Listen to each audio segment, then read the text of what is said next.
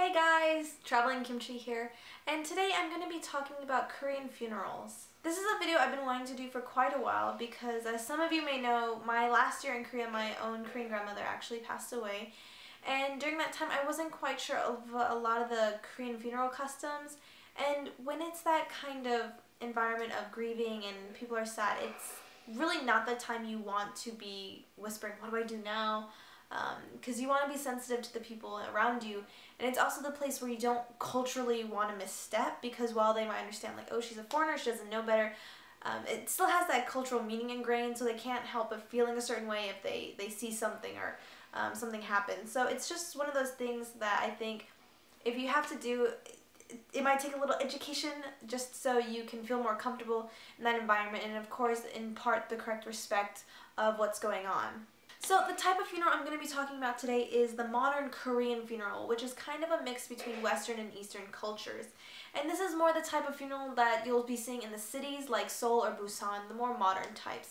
If you go to the smaller towns or the rural areas, you'll most likely see a little bit more tradition in their funerals, and of course, everything I'm saying in this video you should take with a little bitty grain of salt, because while a lot of what I'm saying might be held true through a lot of funerals, the type of funeral that you end up seeing, the type of practices that might occur during that funeral will definitely weigh heavily upon whose funeral you're attending, what religion they are, and where the funeral is being located.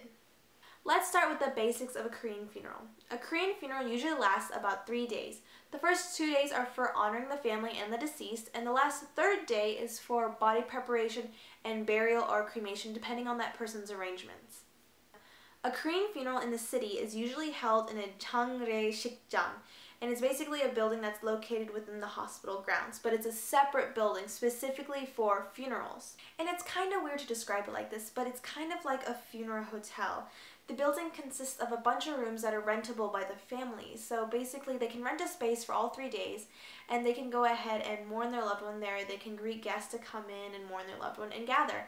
But it also means that all the other rooms are rentable by other people who are also going through funerals, so it's a little bit strange in that I feel like in American society when someone passes away, we make it all about that unit of mourners. You know, they don't book another funeral like right next to yours and you guys interact with each other. It's not like that. But with Korea, it's you rent the rooms and you walk out and you see more people mourning. And then it's kind of weird, but it's kind of nice to know you're not the only one suffering loss. You know, it's just a factor of life and other people are going through it too. So that's really cool. The building also has places where you can eat, where you can rent funeral clothes, and all the funeral necessities. When deciding what to wear, black is okay. Although white used to be the color for Korean funerals, the Western culture is kind of influenced in that black is now more widely acceptable. It used to be that Koreans would don a white hanbok, but now they usually wear a black hanbok with a white collar. Although when you're wearing black, do make sure that you are wearing black socks. That's a big thing. Don't wear white socks. And also a big thing about wear is do not wear red to the funeral.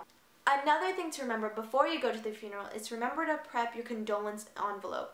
In Korea, basically, we don't gift flowers or anything like that, we gift money. And so there's a long white envelope with Chinese characters in it that basically say, I give my condolence to you.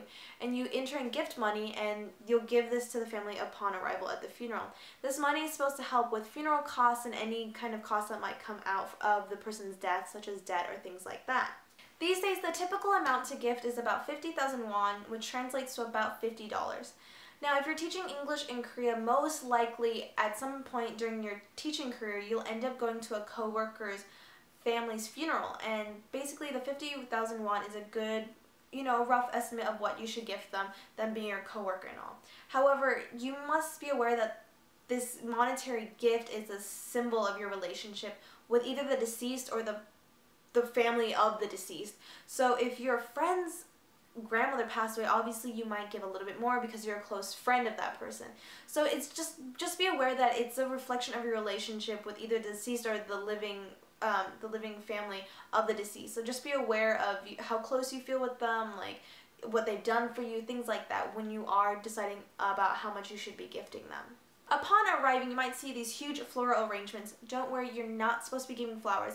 Basically, these flowers are gifted by organizations such as the person's company that they worked for, or organizations they were in, or even maybe outside clubs they were in, such like a church choir, things like that.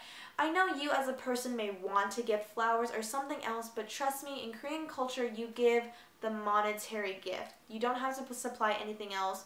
You don't have to bring flowers, just the envelope is enough. So you're arriving at the funeral. The first thing you're going to be doing is taking off your shoes, of course, as Korean custom dictates.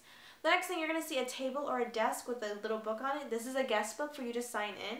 My family, when we did this, basically the guest book helped us keep track of who came to thank them later.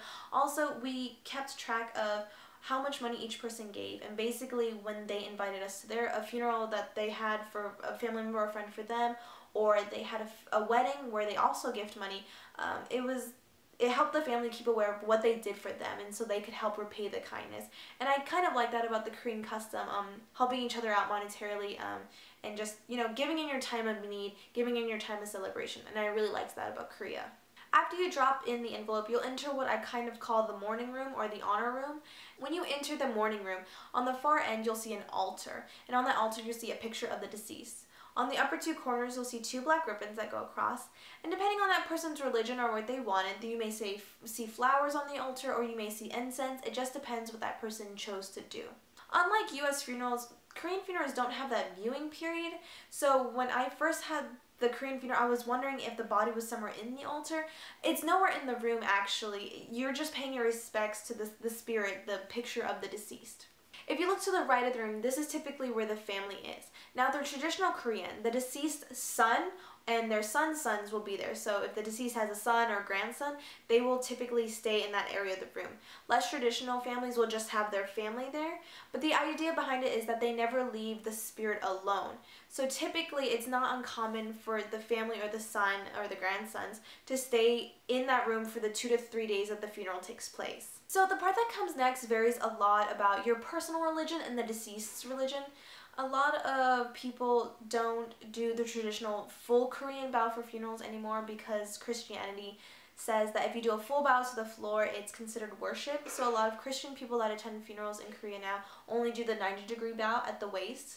My grandmother was actually not Buddhist, so she actually asked for no bowing at her funeral from her guests. A couple of guests did the bows anyways because they themselves felt uncomfortable not paying that kind of respect because they grew up with it. So it really depends on your comfort level, and if you're, I guess, doing it for the family will probably inform you of what that deceased person wanted, if they wanted bowing, if they didn't care, things like that. But some of the things that can happen is that you'll walk up, you'll light an incense, blow it out and place it in the incense pot, and place a white flower on the picture frame and do a 90-degree bow. That would be something that might appear in a Korean funeral where the person was Christian. Or you may do the traditional 2.5 bow, which consists of standing, going all the way to the floor, bowing, standing all the way to the floor, standing, and then doing a 90-degree bow at the waist. And again, this all depends on whether or not your religious or the other person's religion dictates basically what you'll end up doing at that time. Because there's so much to talk about when it comes to Korean funerals, I actually decided to make this video into a 2-part series because there's just so many things I didn't want to cut out. You never know what kind of information a person is attending a funeral might need. So I just didn't want to shorten it just to make it short and watchable, but 2-part series. So basically the next video will pick up where this one left off after the bowing, what comes next. So I hope you guys keep a lookout for part 2. This is the Traveling Kimchi. See you guys next time. Bye!